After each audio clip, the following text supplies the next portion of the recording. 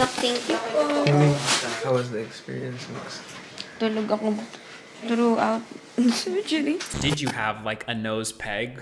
Like a specific person? Meron. Actually, anime. That's not even real though. So yeah, yun nga. Sorry. Pero yun talaga yung pineg ko. Like anime. That's so funny. Addict talaga ako sa panonood ng anime. Then, I'm trying to look at my anime. yeah, that's Mika Salamanca. So, ano siya, maganda yung nose nila, di ba? Tapos maliit yung mukha. So, ganun yung pinipeg ko na bumukha akong anime, Doc. Actually, you know what? I'm really curious. When you're gonna get your nose, right? Is there like a photos and you like pick which nose you want to get? No. Like a catalog of noses? Baka sa ibang lugar I like may this ganon. One. Like how do you do that? Pero like ako, parang sinabi ko yung mga, actually, sa doctor, pinakita ko yung mga ayaw kong nose. So, nagpakita ako ng mga tao na ayaw ko yung pagkakagawa ng nose. Oh, like the noses you didn't like that were already done. Yes. Doc, itong nose, ayaw ko siya. Ayaw ko po yung masyadong mataas. Ayaw ko po yung mataba pa rin yung dito. Kasi yung main concern ko is dito. So, is which part? Like yung alar ko. Pero ngayon, hindi mo na makikita kasi nagawa na. Okay. So, what was the issue with that? Or what did you want to change about that? Kasi malaki siya. So, pinakita ko kay Doc yung mga ayaw ko para malaman niya kung ano yung gusto ko. Siyempre, siya pa rin yung may alam kung anong bagay sa facial, like sa shape ng mukha mo.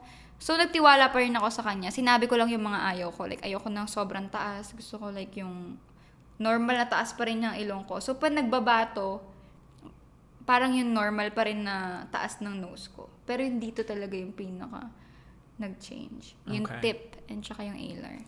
Are there any other artistas or influencers, that went to this doctor? Or is it like a secret? Secret lang ko sino, syempre, pero meron. Okay. Are there ones that are open about it that you can say? No? Hindi sila lahat open. Do you have the same doctor? Oh, no. Ibang doctor niya. She has a nice nose. I know, pero merong mga outside kasi yung stitches niya. So, makikita mo, in person, like makikita mo yung stitches niya dito pag hindi naka-conceal. Nagkikiloid yun dito. So, ayoko. Ito kasi lahat ng stitches ko from the inside.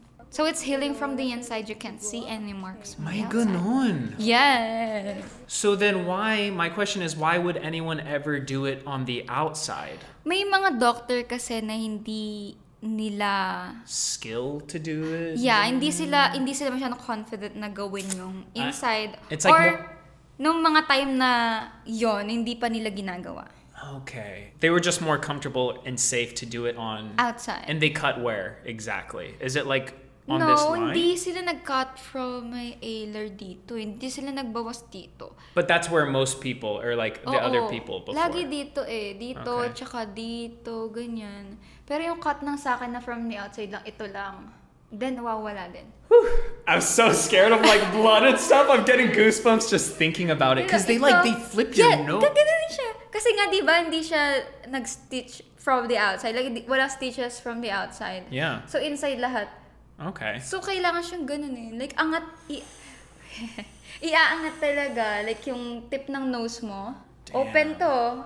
Then, chuk. Nakakatakot siyang isipin, pero hindi talaga. Kasi nung una, hold back pa din ako ng fear Pero nung ginawa ko, sabi ko, putya, sana ginawa ko na mas maaga. Mga ganon. Kasi hindi po talaga siya masakit. No, but there's the I remember Benina had like a injection. Fillers din. Filler ba yan? But then does it go away? Like, does it eventually go away? Yes, mag-go away din yung like fillers sa lips. Kasi naalala ko si Doc na to, nagtatanong siya if nagpaganon ako. So parang sabi niya kasi ang mahirap sa mga nagpa-fillers na ganon, then rhinoplasty, kailangan kayo rin. Mga ganon pa. Okay. Kaya nagtatanong siya. Kaya for sure yung mga surgeon, magtatanong if nagpa-fillers or threads, mga ganon. Did you ever try or even think to do something less invasive like filler on your nose before doing this thing? Well, kasi pag ginawa mo yun, ba't hindi ka na dumiretso ng rhinoplasty? Yung price, malapit lang, especially kung nasa Philippines ka. So in the Philippines, people mostly add cartilage to their nose. Because I swear no one in the US does. That's the opposite. In the US, I know women, they like shave it. Dito that din, sounds brutal. minsan dito yung mga, actually itong nose ko, tinignan ni Doc if babasagin or not. Sabi ko, Oh, Doc... do they break your nose? No. So sabi ko, Doc, iwasan natin. Sabi ko ganun, if kailangan, iwasan, ganun. Pero if kailangan talaga, basagin. Pero hindi siya binasag kasi mas makikita kasi ng doctor pag inopen na. So nung inopen na, hindi naman kailangan bawasan. So hinayaan na lang nila. Interesting. Feeling ko mas matagal yung healing nun. Tsaka mas masakit. Feeling ko yun yung masakit. Mm-hmm.